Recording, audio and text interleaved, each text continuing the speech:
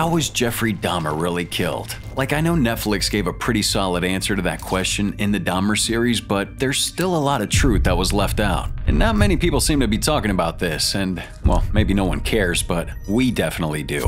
So, sit tight and relax as we reveal this untold truth.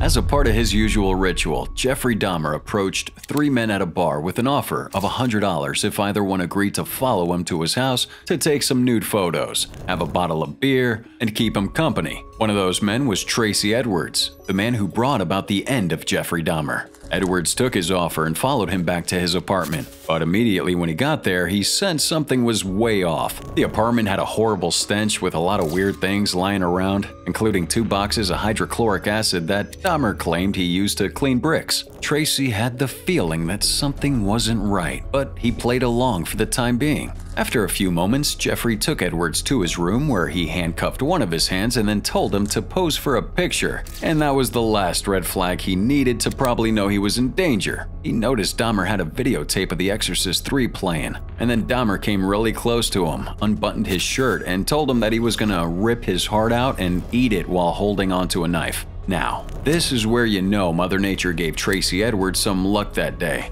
After managing to keep a solid conversation going and convinced Dahmer that he wasn't gonna escape, he asked to use the bathroom, and immediately he realized Dahmer wasn't holding onto the handcuffs anymore. He punched him in the face and ran out of his apartment. Just like I said, the guy had some freaking luck because immediately he got out on the road and ran into 2 cops, Robert Roth and Rolf Mueller, at the corner of North 25th Street. Now this was around 11 p.m. on July 22, 1991, and Tracy had been held captive by Jeffrey for over 5 hours. Both officers accompanied Edwards back to Dahmer's apartment, and after close inspection, one of the officers found Polaroid pictures, many of which were of human bodies in various stages of dismemberment. And seeing that those pictures had the exact same background as that of Dahmer's apartment, the officers pinned him to the ground and arrested him.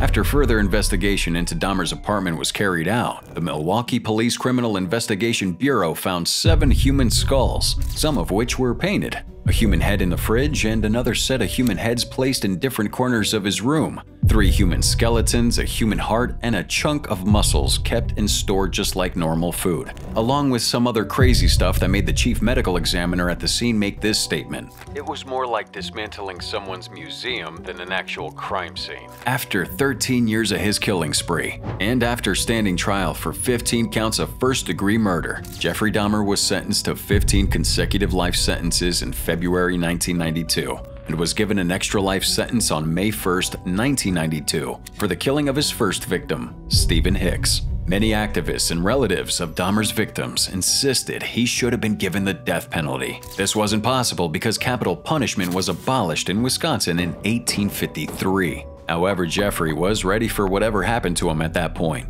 Now correct me if I'm wrong, but it seemed like he didn't know how to express pity, regret, or even sadness to the relatives of his victims. And in one of his interviews, he made it known that if he could give his life to bring back all the victims he killed, he would certainly do so. But I guess it was too late. Dahmer's sentence was estimated to run for 900 years, meaning he was never going to be able to see the light of day as a free man again. He spent the first year of his sentence in solitary confinement due to concerns about the safety of what could happen if he stayed with the other inmates. But after a year, Dahmer pleaded to be transferred to a less secure prison unit. His plea was accepted, and he was transferred to the Columbia Correctional Institution, where he found a new religion and where his killer, Christopher J. Scarver, came into the picture.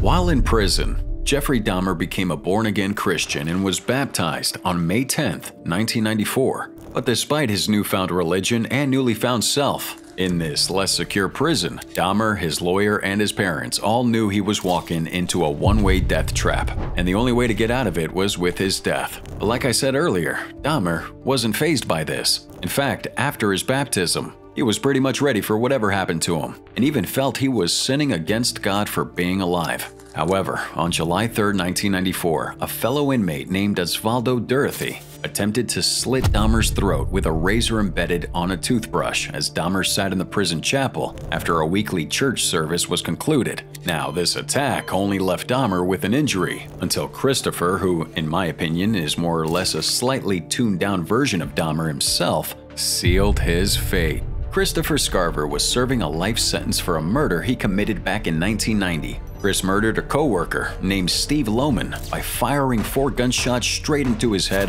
before demanding his boss writes him a check for $3,000, which in today's world would sum up to about $6,000 or $7,000. The police later found Chris sitting in front of his girlfriend's house with the gun he used to commit the murder and the check his boss had written him. And according to Mr. Scarver, a set of voices in his head told him to do it. So it kinda made sense when he said another voice told him to kill Dahmer.